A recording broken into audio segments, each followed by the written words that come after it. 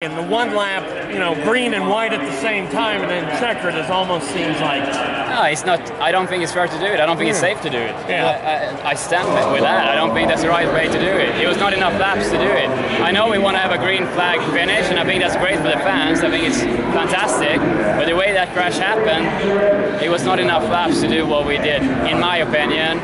Obviously what happened, and we did everything, and Josef is a worthy champion. I'm not taking anything away from Josef, but I just don't think that was a fair way to end it. Last year you said during that red flag you were in the car and you were mad because it was a red flag. Well, you had to sit through a couple this time. Yeah. How mad did you get?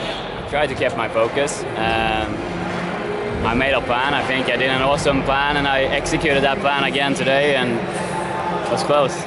Marks, when the flag came out on that restart where the crash was, did you think you had won the race? I was screaming call it because I think it was not enough laps to go. So I was thinking, you can never take anything for granted until you take the checkered. But yeah.